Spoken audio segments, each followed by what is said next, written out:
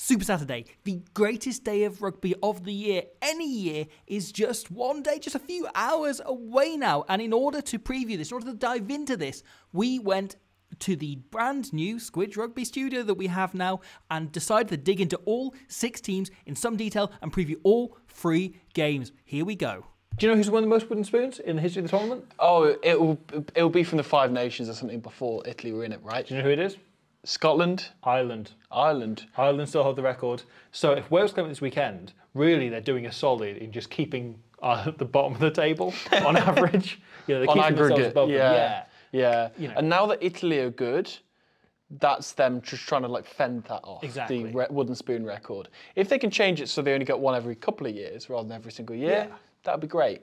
Unless Wales are the recipients. But I think what we're saying this week, right, is it's the start of a really exciting year of the 6 Nations where it isn't written in sand who finishes last. As a Wales fan, it hasn't had that much jeopardy because you've known you're going to beat Italy most years. Yeah. And suddenly, that's up in the air. Suddenly, that's very different. Suddenly, we're heading to an era, right, in which anyone can beat anyone, other than Italy can't quite beat Ireland yet. But I feel Italy can beat anyone else in this tournament, and I feel anyone else can kind of beat each other. So we, in our time watching Wales as supporters, don't know what it feels like to win a wooden spoon, to get a wooden spoon. Oh no, I know what it feels like. I can imagine what it feels like. Yeah, but we've not Georgia, experienced we've lost to Italy. that, is my point. Yeah. So there was that one year where Scotland got it, and there was Yeah. that one year where France weirdly got it, and it was really funny.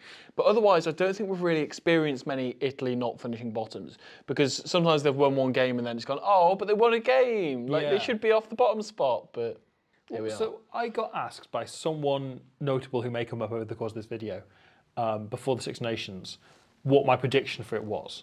And I didn't have a hard feeling. I kind of said Ireland to probably win it, but my big gut feeling was every team will win a game and every team will lose a game. I felt there won't be a Grand Slam and there won't be a team that finishes bottom with 0 wins. Yeah. I feel less confident in that now. I think it's important not to get dragged into the whole, oh, Wales are the worst team in the world, the worst thing to ever happen, rugby's over kind of thing. But at the same time, there is only so far you can drag the whole, it's a rebuilding team. Yeah. They've got to, they have got to actually build at some point rather than just accept that we've had something knocked down and we've got all these bricks. Which is the really interesting thing, I think, about last week, again, about the France game. Yeah. I felt more confident about that France game than I do this Italy game as a Wales fan. Yeah. But the interesting part of that was I felt that France game was the most where it looked like they're building towards something. It's the most I've looked at and gone like, oh, that's the thing. That's the thing they're building towards. That's the finished picture. It's the most encouraged I've been by Wales this whole 6 Nations. Yeah. Because it's daft because you look at social media and everyone's talking about, oh, Sam Costello missed a kick and missed a 1v1 tackle where Guy Fiku beat him when he was stitched up essentially on the end of an overlap. That was the best that anyone's ran the Welsh attack, including Costello, all this whole time. Watkin outside him really helped. That try that was set up for Thomas Williams was excellent, where Watkin stepped in, did some of the playmaking. Yeah. So I wanted to talk about the centres a bit, because I think the really interesting call that Warren Gatland's made in this team to play Italy is that they've brought back in Nick Tompkins at 12 and George North at 13 to partner Sam Costello. Right? Yeah. This is George North's last game for Wales, so he deserves a start. He deserves a final run out completely, 100%. But I don't think this is Wales' best team that's playing. And you remember what happened 2 years ago when Wales picked a sentimental team with Alan Wynne-Jones and breaking the world record and Dan Biggar winning his 100th cap. And they made the whole day about celebrating these 2 legends. And then we couldn't because Ange Capeluzzo was invited to the party. I worry what we're going to see is the same thing, where they spend the time celebrating George North and because in Owen Watkin and Joe Roberts, Wales kind of found the foils I think Sam Costello's been missing this entire time. So, for me, the best rugby that Sam Costello's played in his career, right, was for the under-20s when he had Nyron Owen at 12, a very sensible 12 who is a big carrier, but can also call shape and call attack, and is a very organised, smart, intelligent player. And then, right, at points he's had, at the Scarlets, it's worked with, John Davis, with Scott Williams, and to some degree with Johnny Williams, who I think provides him with a few of the tools he needs to be. And the few occasions where Johan Lloyd's played fullback as kind of like a second playmaker. But I don't even think then. So I watched those games back for the Wales 10 video, and I don't think they really did anything together. Okay. Johan Lloyd wasn't calling shape from fullback. When Costello's worked best, right, because he loves to involve himself in the game, is when he's got a 12 who will take over and run the game with him. But he also works best when he's got a big carrying 12 that he can drop the ball off to, because he likes to try and take stuff on himself. And it's that kind of, you remember how much better Reece Prieston was when he had Jamie Roberts alongside him? Sure, right. Sure. There's that kind of vibe. Yeah. So he kind of, Sam Costello works best, plays his best rugby when he's got a really specific kind of 12 with him, right?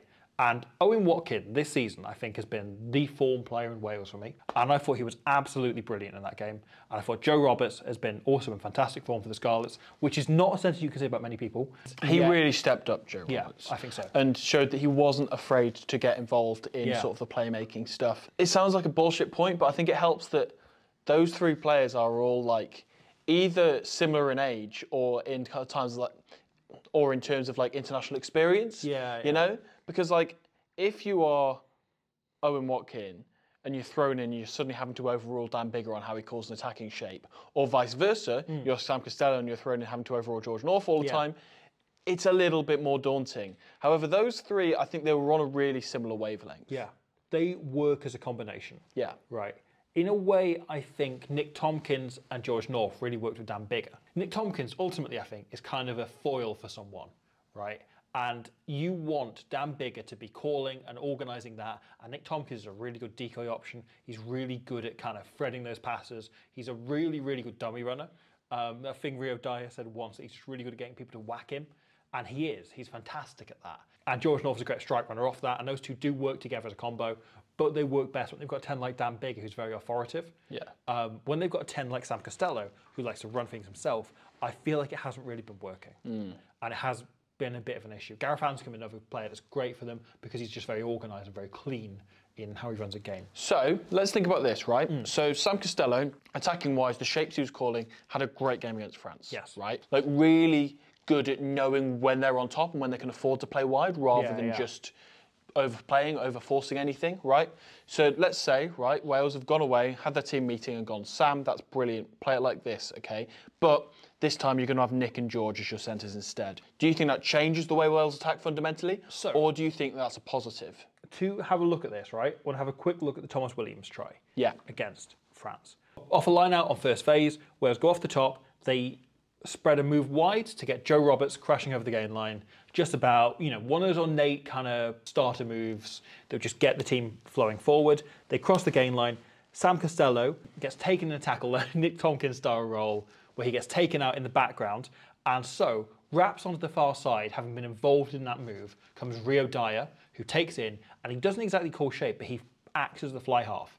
Right, so he's got options outside him, he calls the ball immediately to himself, and he takes the ball into contact. He allows it to be incredibly quick. He means that Thomas Williams isn't waiting for forwards to wrap around the corner, and he also means that he doesn't have to wait for someone else to take over, right?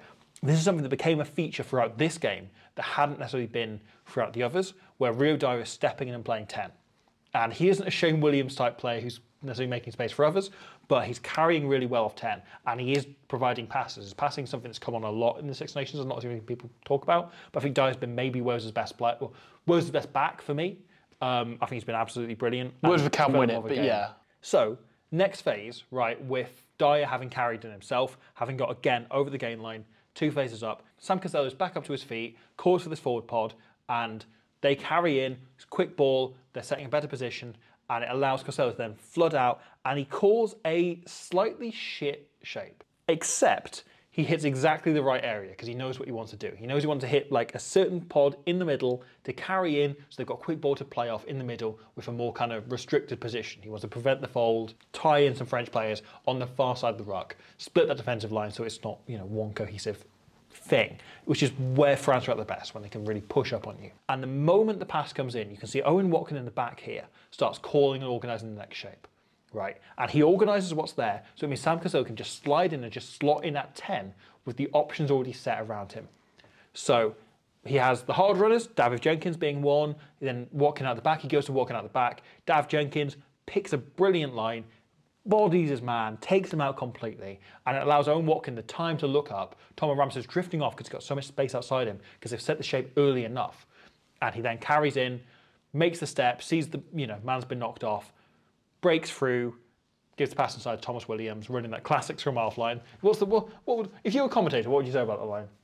I would say that there has never, ever, ever been a good scrum half who doesn't run that line. I would say literally all of them. Good scrum halves run that line. All of them. But also all good sevens. You notice that about them? Yeah, all good rugby players run that line. Chris Ashton is both of those. Would have run that line. With that as well, the fact that Wales get Fiku out of the game straight away as the defensive organiser for France to leave Deportes stranded out there on his first cap, making a 1v1 tackle with Owen Watkin in lots of space, and Watkin dusts him off. It's a really well constructed try because, as you say, Costello engineers that position where they can split up the two centres. That's clearly something he's targeted, is going, let's split these two up, let's get 1v1 carries. Those kind of really hard runs to take out defenders very cynically that David Jenkins runs in this move is the sort of thing Wales has been lacking. Yeah. It's a very extra thing. Something extra very good at is sneakily and subtly taking out extra runners and taking out extra defenders and just not letting you realise why your defensive line is so disorganised. It just kind of is. Yeah. And David Jenkins has brought that to Wales really, really well. His running lines are superb. Say we've had a Beard, like Adam Beard's been really good this championship. Over the course of 4 phases, Wales have 3 different players call and organise the shape. This is the step forward they need to be making. If Wales want to be playing this multi-phase rugby chaos thing that Rob Howley keeps talking about and Warren Gatland keeps talking about, right? It's been one of the most interesting swings of the Six Nations has been we've gone back towards phase play. We've gone back towards long passage of play to try and break down defences, which in the World Cup was not in vogue at all. If you went beyond 5, maybe 6 phases, suddenly you're in trouble and defence was more likely to turn you over. Teams are trying that again now. They're trying to do 7, 8, 10 phases. And Gatland said repeatedly that was something they really wanted to do against France because they felt they started with penalties then, or disorganising the way they did. And if that's going to work for Wales, they need multiple players calling those shapes. Nick Tompkins is not very good at this because he's used to working as a foil for Owen Farrell, for Alex Good, and for Dan Biggar. Yeah. Right? He's used to working with incredibly confident... And Gareth Anscombe. 10s, yeah. He's used to playing with 10s who call their shape really Anscombe's well. arguably the best 10 that he's played alongside. Yeah. The 10 that brings the best out of him. Agreed, completely, yeah. Because constantly, Anscombe is managing absolutely everything, because Anscombe, in the best way possible, is a control freak, but an attacking control freak, in the way that Biggar is very much just like, I will send this downfield, and if you want to argue with me, then give it a good go. Yeah. But, yeah, Anscombe, however, constantly, like, Nick Tompkins would take shit ball off him all day and he's completely happy with it. I think what Sam Costello needs isn't a foil, but a partner. Yeah. And I think what can provide him that... He's the closest we've seen so far to that. Yeah. And there's a few, like Bryn Bradley, I think, in the 20s. There's a few coming through. Kieran Williams is the greatest player that's ever played the game. So there's a few options. Do not call Kieran Williams a game manager. Come on. He's the greatest player that's ever played the game. Oh, I'm not arguing with that. Literally everything. Other than kick. But the thing I worry about, right, is Wales have gone back to a completely unbalanced team. And this is not a side, in the way we saw in that France game, that know how to close out and manage games. And not to the extent that Italy do. Yeah. So if you're Italy, what's your number 1 point of target against Wales? What's your number 1 thing that you're writing on your team dressing room whiteboard, I guess, that you're saying, this is what we absolutely have to do specifically to target Wales? I think the most important thing, right, is that they just keep putting points on the board, right? Even if Wales come out and score 3 tries early, you want to be just kicking those 3-pointers or taking chances when you can, because I don't think Wales have looked very good in the last 20 minutes, right? In any game. Their game management has looked poor in the final stages, and they have a really, really inexperienced bench. The bench, I think, is a really important thing we need to come on to. Yeah. So the front row that's on the bench have 2 caps between them for Wales. Yeah. One of them was Evan Lloyd last week. The other one was Kemsley Mathias in the World Cup warm-up against England. And then they've got Harry O'Connor uncapped on the bench, who, let's face it, doesn't have that much experience even at club level for the Scarlets. Like, and good luck to them. You know, we physically don't know at this point how good a front row that is because it's so inexperienced. We've got an idea from having watched them play. But for the my point is, like, anyway, but we've seen so little of them that we don't know how they're going to fare at international level. On the flip side of that, you have at number 17 for Italy, the number 1 player that I looked to on the team sheet when it was named, in Mirko Spaniolo. The greatest rugby player since Kieran Williams. He just loves scrums. He does love scrums. He's so into scrums. The fact that he's excited about scrums. He's getting subbed on like in his first few caps for Italy, as the underdog team and going, right, okay, your opposite number today is Tadhg Furlong, is Dan Cole, is Winnie Antonio. And every time he's going, yeah, cool, okay, so what do you want me to do? Lift him up and take him over there? He's so good. I can't, genuinely, I'm lost for words at how good this guy is. And like, it's not like he's only a scrummager. Like around the park, he's just a really good carrier. And he's getting through so much work. On one hand, you can't drop Danilo Fischetti because he's so good and he's still on unbelievable form. He's one of the best breakdown threats of a front rower in the world. You can't really drop him. But for the half hour, 20 minutes or so that you get out of Spaniolo, that is a potential match winner right there. I'm really excited about what Spaniolo becomes in 2 years' time. He's the Italian ox. Yeah. You give him a couple of years, and suddenly that's a debate as to, depending on the game, depending on what the opposition brings, do you want the robust scrummaging, but brilliant around the park of Fischetti, or do you want to start Spaniolo and target the scrum? Yeah. Right? And then have, robust stuff around the park? Or do you want to go the other way around? Because the other one can come off 20 minutes and you can target that, right? And it feels set up perfectly if they can really target the scrum in the last 20 minutes. They can get some proper dominance there. And Johan Lloyd had some difficulties managing that game against France. He came on, he kept chucking around his own 22. He didn't kick when it was on repeatedly. I thought there was a lot of very poor decisions he made. I don't think there's anyone in the Italian team from a game management point of view who's going to do that. I thought Stephen Varney had one of the best games off the bench against Scotland. I thought the kind of zip he got into the game and the way he managed to completely change the picture that Scotland were responding to. Because Pajarello, I thought, has been fantastic in these last couple of games. He's really controlled things. He's given them a more sensible approach. Starting Varney feels like a risk to me because I think Pajarello's been so good. And then what that allowed him to do was Varney to come on and change the picture. I want to talk about this. Yeah. That's, for me, really important. So Italy's bench says to me that they expect to be in a tight game. Yeah. That they expect this to be a really close game. And so they can bring on Pajarello with 20 minutes to go. When their scrum presumably starts to dominate, starts to get on top, and he can start playing the corners, he can get them out their own half if necessary. Like some of the kicks he was putting against Scotland, there was the one that he put in where Scotland had to catch it on the very touchline and had to backpedal 20 odd metres to actually retrieve the ball and end up surrendering it in the end. Like Pajarello's kicking, so far this tournament, he has been the man at 9 for Italy. Casada's been very upfront and he wants to give all three of them a start, but I think Pajarello, in terms of his game management, his kicking game, and the shape that they've had, generally, has been the best.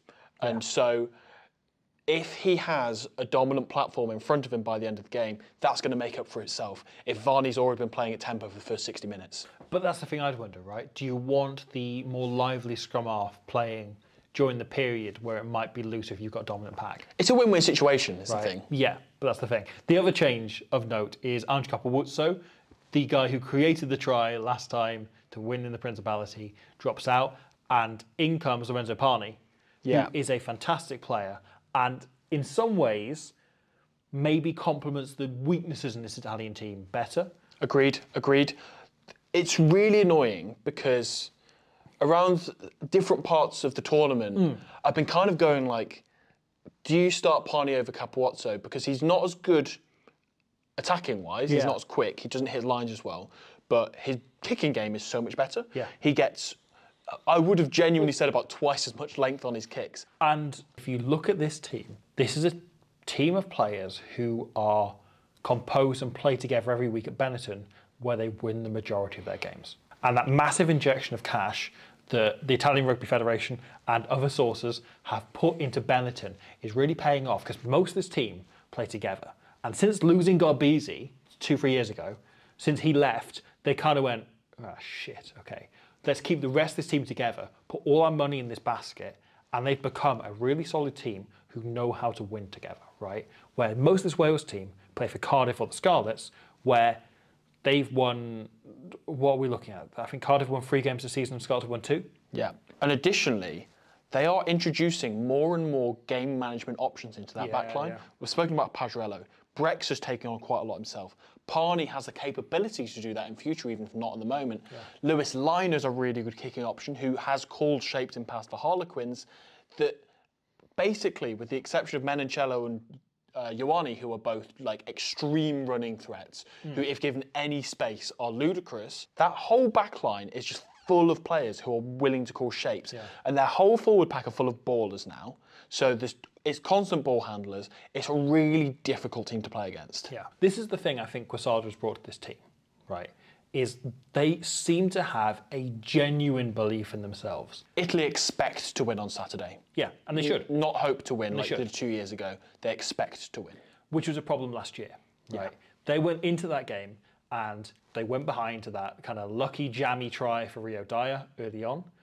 Something Wales have got very good at scoring. You know, those seem to keep coming up. And then Liam Williams scores, you know, a well-constructed try shortly afterwards. The moment they go behind it, they get more and more frustrated. And you've seen that Six Nations documentary, right? There's the really enlightening, I think it's the highlight of the documentary, is that episode on that game, where Kieran Crowley completely loses his head and is screaming at the referee, has a go at him at half-time, and in the changing rooms, he's just saying, like, we're being screwed over by this referee, we've got no chance here, we're, you know. Rather than talking about how do we get some decisions. The messages that he's getting onto the pitch are complaint to the referee, Michele. Quesada will not do that.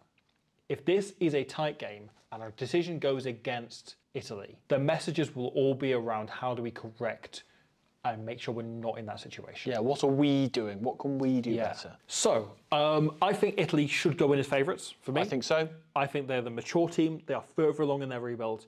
And Wales do not look like they understand how to win a game. Agreed. I think if Wales are going to win it, they're going to win it in the first half. Yeah.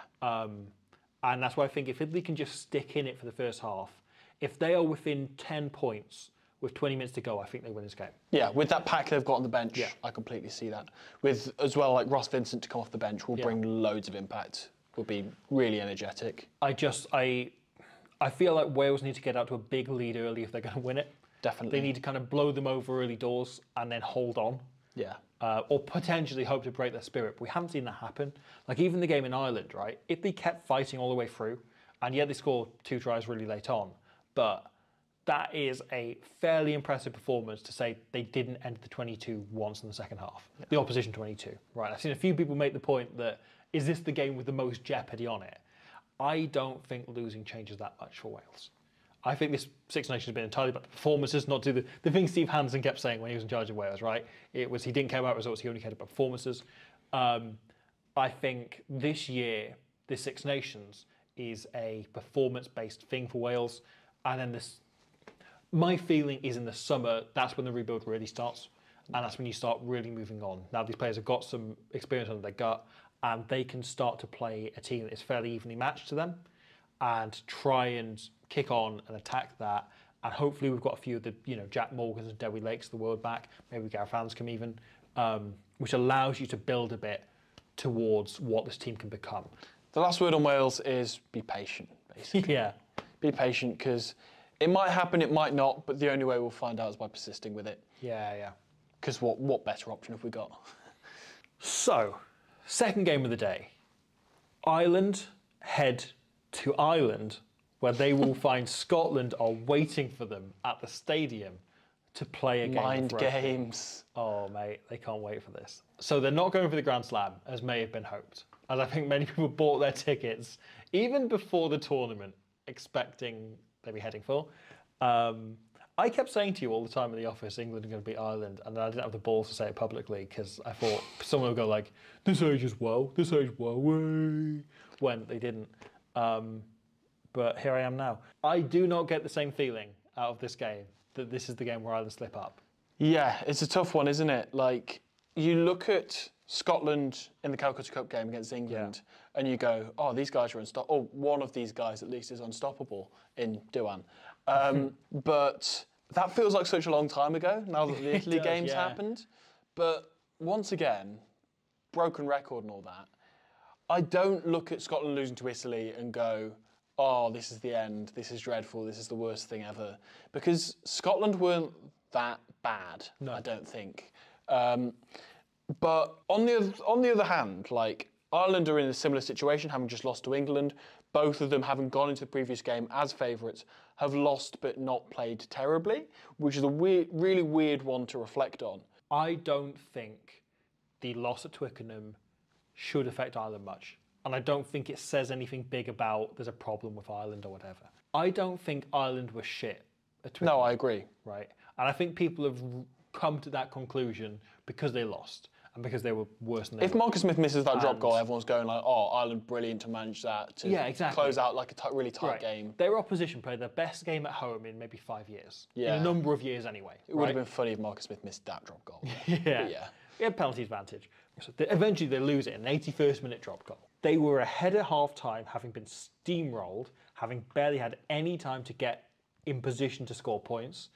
They were ahead on 80 minutes. Despite this, this is the best team or the second best team in the world, depending on, them and South Africa are the two best teams in the world. They're 1 and 2, and it's hard to separate them. But they're that for a reason, because even when they're outplayed, they are in the game and they're ahead at 80 minutes. There has been one game in what we're looking at, 2 or so years, where they have been genuinely outplayed since the team kind of clicked, which was that one game away in New Zealand. That first test, they weren't right.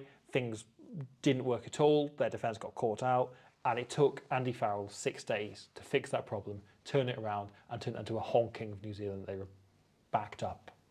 It's very true, because I've kind of like made the assumption there that you need to lose to fix things, whereas Andy Farrell isn't that. No. Like, if there's one thing Andy Farrell is not, it's complacent. Yeah. He will have come away from 36-0 win against Italy and gone, that was shit, lads. Yeah. Or something like that. With that in mind, probably neither team is going to be too affected by the fact that they've just come off a really disappointing loss. So the interesting thing in the team selection, right? Ireland have gone from unchanged 15, they've made some changes on the bench. Scotland have made 2 changes. They've brought back in Ben White, who is the best box-kicking 9 they have. Yeah, he's been excellent all tournament as well. He really has. And they've brought in, at 12, Stafford McDowell. Yes. Now, I think there's a lot of people who's only got 1 cap, who perhaps haven't watched much of Glasgow and don't know much about Stafford McDowell. So he's their club captain, first and foremost? Club captain. And he has started all but 2 games with them this season. He's played all but 1. Had 1 game off the bench, meaning, right, the Hugh Peloti combo, right, have only started 2 games together all season because Stafford McDowell has been keeping them out of the team. He has been fantastic for Glasgow, right? He is, similar to what I was saying about Watkin, but I think he's been maybe the form player at Glasgow, maybe at the Scottish clubs in general, for me this season. So he's a kind of bigger, like, boshier centre. Yeah. He's probably much closer to a Pelotu than Redpath is, in that he is a big ball carrier. He's a big, big lad. Defensively so solid as well, that not much is going to get through him and Jones as a centre combo. Yeah. That potentially, I assume that's part of the rationale for selecting him over Redpath, is that he's a little bit more heavyweight, that he's going to bring you a lot more in defence and leadership in D as well. Yeah. Even though he's only got 1 cap. He's not going to be a fish out of water, is he? Yeah. He's in really good form. He's scored 3 tries in the last 2 games. He's been playing really well all season as they're keeping, the regular national team starters at the team. But, right, the thing I think he adds is a kicking game. He is a fantastic, kind of sneaky kicker of the ball. He's not a frontline kicker who's necessarily sending long kicks and running the tactical kicking game, but he does a lot of kind of sneaking kicks through in the wide channels, of sliding stuff through, and of kind of attacking grubbers. He's really, similar to Tuipulotu. Similar to Tuipulotu. I think even more emphasised than that is something that's really come on in this game, I think, in the last year or so. For me, I haven't seen every game he's played for Glasgow, but it's the thing that's really stood out to me is how good his kicking game's become and how they've really lent into that under Franco Smith. They've really gone, okay, we've got a big centre who can kick, we've got good kickers throughout this team, and we can use that in order to build an attacking game. And obviously their maul is brilliant as well, and using that kicking game to get them into position to use their set piece has been a huge, huge part of their game. He is something slightly different. He's probably not a player Ireland has spent much of the week analysing and looking at, yet he's a player who can change the way they play. It's a really good point, actually, about the analysis. They probably have spent all week looking at Redpath and going, how can we get through him? And that's completely changed the dynamic. I think Gregor Townsend's really moved on from having what you always said about Alex Dunbar, Sam Johnson, those centres who were just a foil for Finn. Yeah. That they would stand in and they would clean up his mess, sort of thing. Whereas now there's a lot less mess that's coming out of Finn. They've gone, right, we want a baller 12. We want a proper playmaker, someone who can kick, run, and throw long balls and manage to attack themselves. Yeah. We've spoken at length about the fact Tuipulotu does that really well. Cam Redpath, of course, is also a 10 at Bath, sometimes at club level when Finn's not playing. So he's more than capable of that. But it makes you think, as you say, that's potentially just a change of direction that they're trying to go in. That it's somebody who's extremely direct, as you say, has a kicking game, and is more than capable of running an attack if need be. Yeah. Scotland could currently finish anywhere between 1st and 5th. Really? Which is phenomenally Scottish. Do you know how many points they need to beat Ireland by to finish first? Oh, it's 40 odd. Okay. It's like 30 or 40 points. I should. Stafford McDowell scoring 40 points. You heard it here first.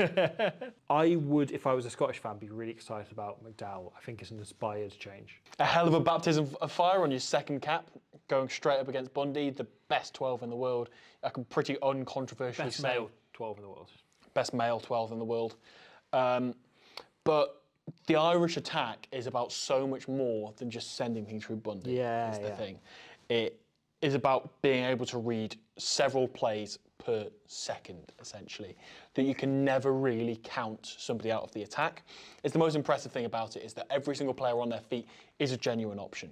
You look at when these two teams played in the World Cup, the early try that James Lowe scored comes from Mac Hansen standing completely on the blind side, completely out of the attack, on the other side of the ruck to where the break is eventually made. And he works all the way around, gets on the outside of Gary Ringrose, who manages to throw that dummy and get the ball to Hansen on the outside, who gets the touch and then feeds it onto James Lowe, right? And what really impressed me about Ireland in the Six Nations is I looked at that try originally and went, that's just Mac Hansen being brilliant. That's just him having great vision. The fact that they've got a winger who's essentially also a fly half, obviously played fly half at younger levels. As we look at this Six Nations, Calvin Nash has come in and done maybe not necessarily just as good a job, but he's played a similar role. Which he does at Munster. Yeah. Right. You watch Munster, and the thing that really stands out to me whenever I watch Munster this season is how good Calvin Nash is. Yeah. And how often he does that, how often he steps in and plays 10, and he manages shape, and he allows those players around him. Same way we were talking about Watkin earlier, allows his 10 in, Jungle Conkle? Jack Crowley. Jack Crowley. Him. Don't do that. Johnny Wilkinson did it, so I can. To play his natural game, right, which engages defenders slightly more. Likewise, Joey Carberry, in the rare occasion he isn't injured, is also a kind of 10 who likes to engage defenders. Yeah. And it allows him to do that if they've got someone to back up and be able to call shape and set the attack without him. So this try that was scored by Dan Sheehan against Italy, it's very much, pretty much exactly the same picture we've just talked about with Mac Hansen, where he starts on the far side of the ruck to the side of the screen we're looking this from, right? And at this stage, Varney in the defensive line, there is not a chance that he has factored in Calvin Nash as a player I need to mark. Yeah. He is probably got his head in a swivel, looking at what's in front of him, looking at what's happening near the breakdown. And as the ball gradually works out there, Hugo Keenan doesn't even look at him, just gets really good communication in his ear from Nash, who then hits that line, breaks the tackle of Varney, gets them on the front foot to eventually set up this disorganised line where Crowley manages to get the ball in behind and they set up that try for Sheehan. It's fantastic by Nash. As I say, he's just come straight in, gone, great, you want me to play the Mac Hansen role, and done it seamlessly. Yeah, and do I think that he's going to just overtake Hansen as the first choice for Ireland all the time? Not necessarily, but he's as good a second choice as you could possibly ask for. This is the one big criticism, the anti-foul rate, right? That he isn't building enough depth. And yet, whenever he's had to, he's always found a play who fits the system perfectly. Yeah. And been able to build into that. And it's the weird thing where they could have done with Calvin Nash being blooded beforehand, so he didn't need to do it here. Sure. But the thing is, it doesn't matter because he's come in and he's really quickly got up to speed. He's clearly really, really good, Andy Farrell, at bringing players up to speed on exactly what he wants from them. A lot of it because the systems are simple. You just need to learn the playbook, know the playbook, and be able to respond quickly to situations that arise in front of them, right? In many ways, it's just complicating what you do at junior rugby rather than being a different game. Yeah. And these are all good rugby players. They're all smart rugby players because you have to be to get to that level. And as you say, like, it's knowing the system well enough and being able to play off each other well enough. Yeah. And as well as that, Calvin Nash is a great finisher. Yeah. He's taken a couple of tries really, really well so far in the Six Nations. Defensively very sound. And just really impressed by how he's gone so far. So we mentioned Scotland made a couple of changes to the 15. Ireland haven't, but they have made changes on the bench, right? So after going 6-2 the previous week and ended up getting caught out when they had a number of injuries in the back line, they have brought in on the bench Gary Ringrose, and they have brought in on the bench Harry Byrne. 2 more Leinster players because they didn't have enough of those already. When you sacrifice Frawley, I think you kind of need an extra back on the bench, but clearly in Harry Byrne they want an alternative option to bring on for Crowley. Yeah. If they want to change the way that they're attacking, they want to up the tempo a little bit, then Harry Byrne does bring that. And as you say, Gary Ringrose, defensively, if they're in a tight game, nothing will really get through him. Not to say that's not already the case of Henshaw and Archie, but Gary Ringrose does genuinely bring something. But that bench feels made to go on and have an impact, where the bench last time, the 2 backs anyway, felt there in case there was an injury. Yeah. Right? They were cover in case someone's blowing really hard and has to come off, someone's worked too hard, or someone has picked up an injury. Where this week's team feels like they've gone, okay, there will come a point where this game may feel more like a Conor Murray game. Yeah. Where this way Scotland are playing may suit us bringing on Harry Byrne, who's a slightly different player. England a few times were able to, because the way on kick chase, Ireland defend with their 13 is really specific, and Robbie Henshaw is not as used to that as Gary Ringrose is. Yeah. And I think there's a decent chance Scotland, again, with Van der Merwe, look to exploit that. He's really good, by the way, Johan van der Merwe. He's not bad. Yeah, good rugby player. He's big and he's fast. Yeah, just so you know. Wouldn't argue. Blonde as well. The other, I think, interesting thing with them going for 5-3 this week, when these 2 teams played in the World Cup, certainly in the first half when Scotland were in the game, Ireland did, in a way that kind of backfired on Italy last week, let Scotland run them a little bit early on. You know, defended quite passively until they could slow the ball down. When the ball was slowed down, when they got a chance to actually disrupt a breakdown, as Tadhg Beirne does in this very clip here, that is when they went, right, now let's get off the line, now let's chase this. So the way they're doing that is much less likely to tire out your forwards early on. And obviously, it's not really much of an issue for Ireland because they've got an extremely fit and well-conditioned pack. But I don't think there'll be as much need to absolutely stack the bench full of forwards, because they'll all be pretty fresh through the whole game, you'd imagine. Again, this could age very badly. But I think it's a huge ask to imagine Ireland when, you know, Ireland at home, 6 Nations on the line, St Patrick's Day weekend. It's a lot to imagine them crumbling and throwing the 6 Nations away at this point. And it won't be an occasion like last year where they were clearly incredibly nervous for the first 20 minutes. I don't think winning is beyond Scotland by any stretch. I think it's very possible. But again, if they do it, it's because they disrupt it and they keep building throughout the course of the game.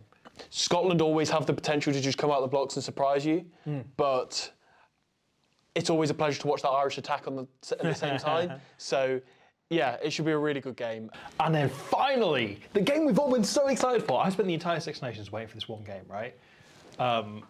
France versus England. Sure. It's going to be rugby. It's going to take place. It's going to happen.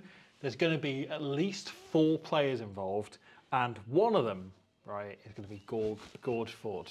Well, that's always the bit I most look forward to about watching any rugby game, is watching George Ford. I think England last week set a template for how they're going to play, right? And I think they've been trying to do that all 6 Nations. They've been trying to reach that performance.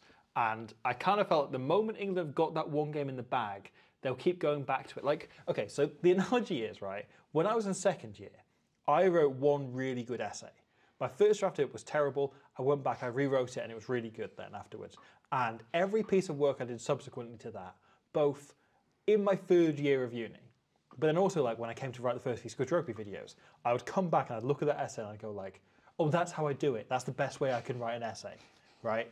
I think England have been trying to do that. They've been like me in first year and in sixth form when I was writing loads of essays, and they were fine and they were getting by. And sometimes, you know, they'd win games and I'd get passing grades or I'd get even good grades out of them. But broadly, they weren't the thing they needed to be. And I could tell that. You could always tell that. And I wrote one that was good, and suddenly I could just refer back to that and go like, oh God, that was exactly what we needed to do. So what you're saying is, England have been trying to build a performance for a whole 6 Nations, and eventually they've got to a point and they've read your essay from first year, and that's inspired them to beat it was on the history of the number 1 team in the world. my essay. Yeah, it was good. It was good. You should read it sometime. Borth has loved it. Yeah. So I think that's what they've got, right? They've got the model in place that they can look at and go, okay, this is it. I saw some people give Ugo Monye flack for saying English play like this every week, and he's like, yeah, they're trying to. I get that. I get that completely, but also he's right in that I think they needed that one performance of it working for not quite 80 minutes, but it was around 70-minute performance maybe. They switched off for maybe 10 minutes, Ireland got back ahead, and then they found a way back in, and they won from there. Right, and it says Connor Wibble Rugby, friend of the channel. One day we hope to get him in one of these. He is superb, excellent, very good at his job. The point he made, right, staying in the fight is the most important thing for this England team. Just finding a way to be in the game as late on as possible so they can put themselves in a situation to pull off the Marcus Smith win, to pull off that drop goal. And that's really important as well, is the axis. I think you're about to get onto it. Yeah. The axis between George Ford and Marcus Smith. The fact that now those are both genuine attacking threats and both genuine game-managing fly halves. If you look at the way that Smith plays for Quins week in, week out, it's no longer about the goose step. The goose step's still there. It's still good. It's still in motion. It's still firing.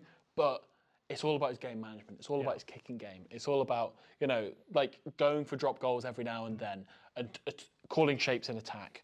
And the other thing that's really interesting about that is if you told me at the start of the tournament that we're potentially looking at in the team of the tournament, your fullback is either Cam Winnett or George Furbank, I would have laughed so hard, considering they literally have Tomo Ramos and Hugo Keenan in this tournament. But George Furbank's been excellent. He really has. Especially against Ireland. Against Scotland, it was an interesting one because it's back and forth because he would do something structurally that's really good and then he would just drop the ball cold and do it and score off it. Like, as an actual rugby player in terms of his skill set, he's not as sharp as somebody like Stewart is. But in terms of like the way he reads the game, something like the Ireland game makes you realise, actually, he really complements both Ford and Smith. Yeah. He works perfectly because he's got a bit more pace than Freddie Stewart, and we saw them use that really well in that opening try against Ireland.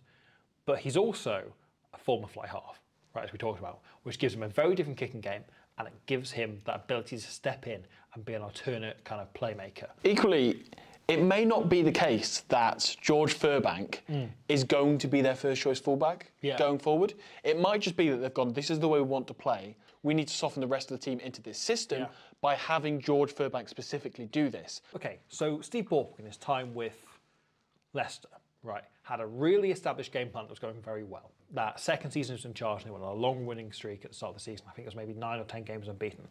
And then they got to the European Cup and they were targeting the Premiership rather than Europe that season. I think Borthwick's on record as talking about this as very much being the case. And they sent out a second string team and they went away to Bordeaux, right? And they were basically not given a chance because Bordeaux had their full French team out. The Jalabers of the world, full exuberance, and they weren't given a chance. And what Borthwick did was he went, I'm not just going to change this team, I'm going to build a completely different second game plan in order to suit this team. And we're basically going to have a plan A and a plan B, and we're going to play this as a separate thing, right? And Leicester in that game broke the world record for most kicking meters by any team in a professional rugby match. And instead of kicking contestable and high, they kicked really long all the time, right?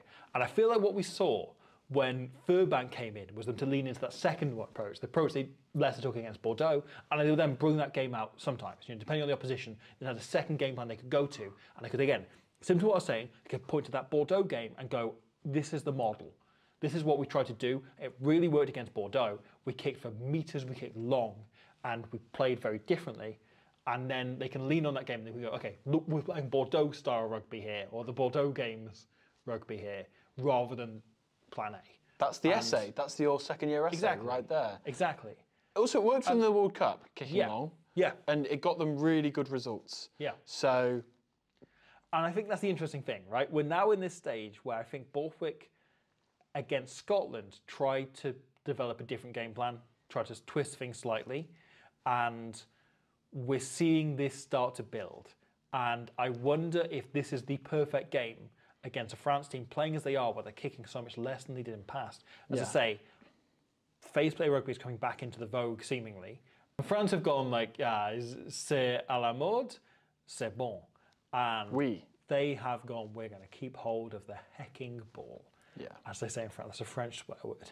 Yeah, it's one of Sean Edwards' favourite French words. Yeah, he loves it. It sounds like a town somewhere in Warwickshire. L'opportunité, say hecking a norm. For me, right, how England are going to play if it was decided by whether Furbank or Stewart is starting at fullback, or Marcus Smith in the World Cup as well. I feel they've kind of got different game plans depending on their fullback. And the fullback is kind of the giveaway of how England are going to play. Yeah. And I feel they're going to play that kind of much quicker, looking to counter-attack and looking to play, faster rugby with Furbank at 15. On the flip side of what you're just saying, I think it's really interesting what you're saying about phase play and that teams are more likely to go through that.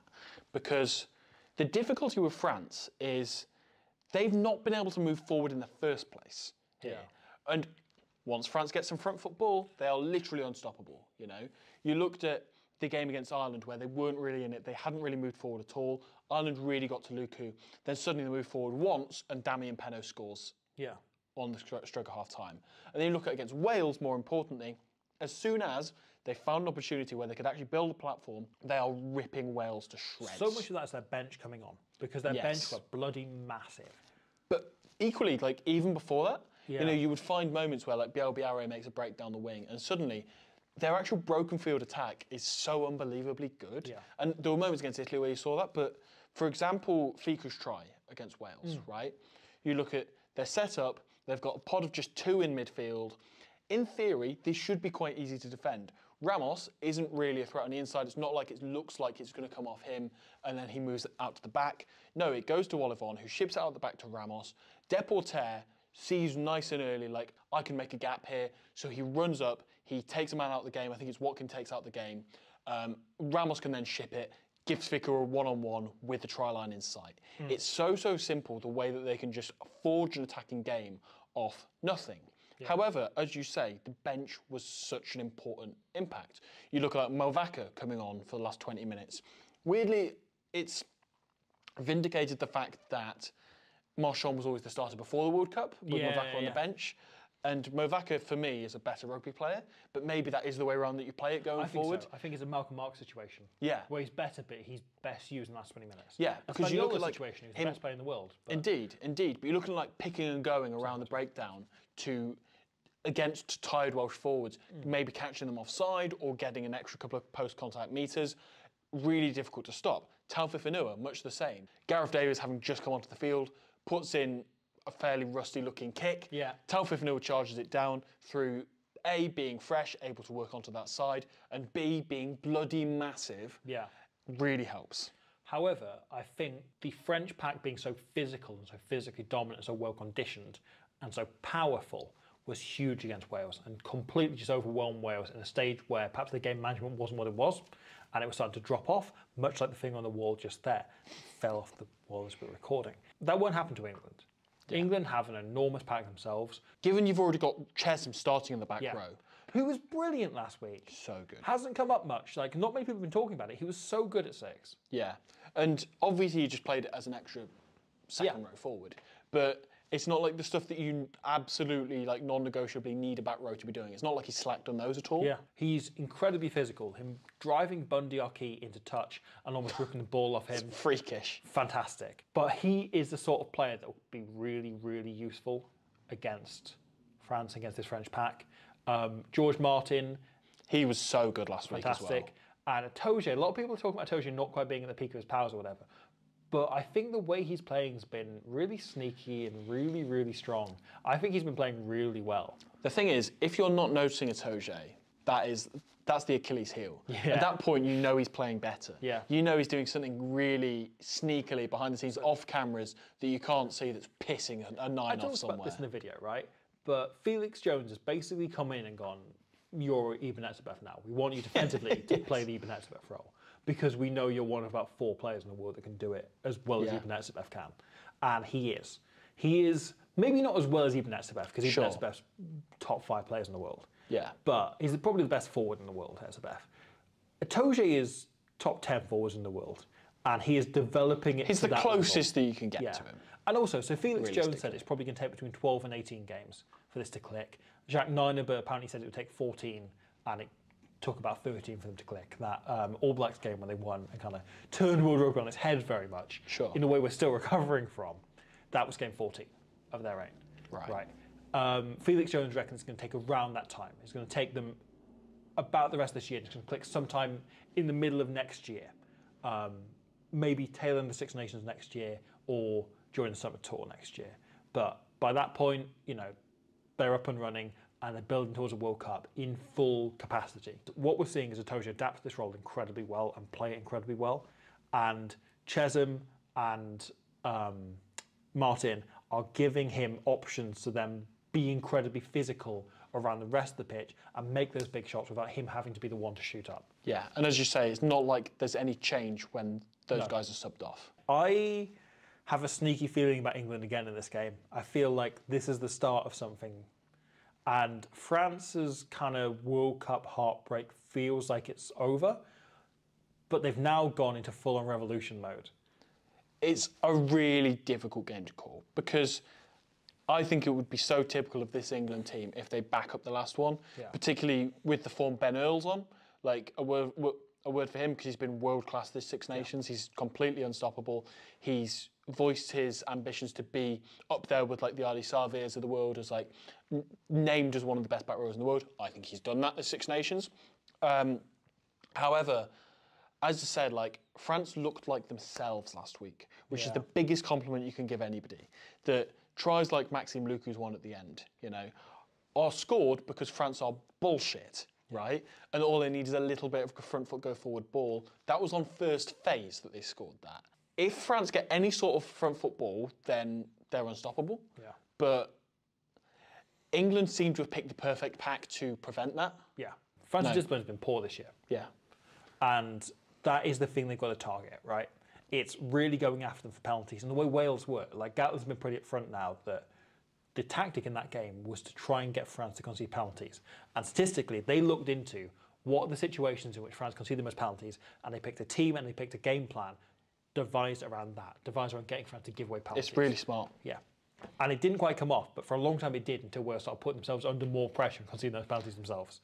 And we don't really know, I mean, Borthwick definitely does, but we don't really know whether this is the England team to do that, which I think we're going to learn. I think it is. And I think England have two sets of halfbacks who know how to execute that, right? Well, Wales only had one.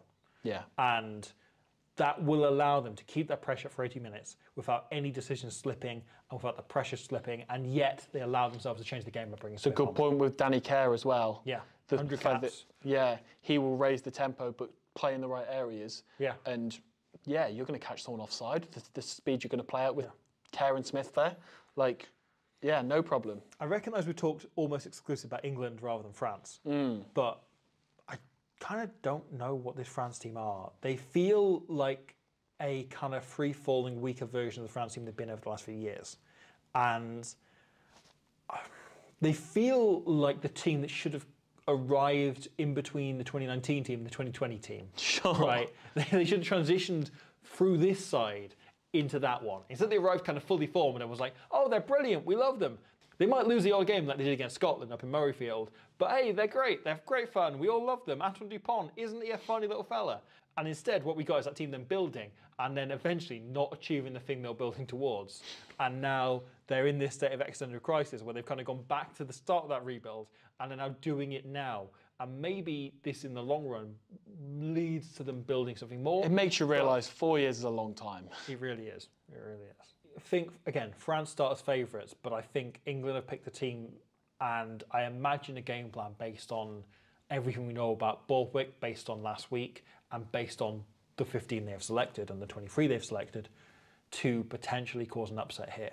And the thing is, right, if Scotland sneak past Ireland and England win this, England win the championship. Oh my God. Oh my God. Imagine that from where we were 2 weeks ago. Wow. Wow. The worst England team ever. Yep. Borwick out here with his boring ball tactics. Imagine how many times they would have won it if Ben Earl had played 12. That's the one thing they've been lacking, is Ben Earl at 12. Would have led to 4 Grand Slams. Like, Bundy Archie is the best male 12 in the world. Yeah. But only because we've not seen Ben Earl play there. Exactly. Exactly. if Benhill had been playing 12, right, they would have been the first England team to win the Doddy Weir Cup. Absolutely, they would have. Just undeniable. Undeniable. Yeah. Show me your proof. So I think that brings us to a close. Yeah. Super Saturday. Nothing like it.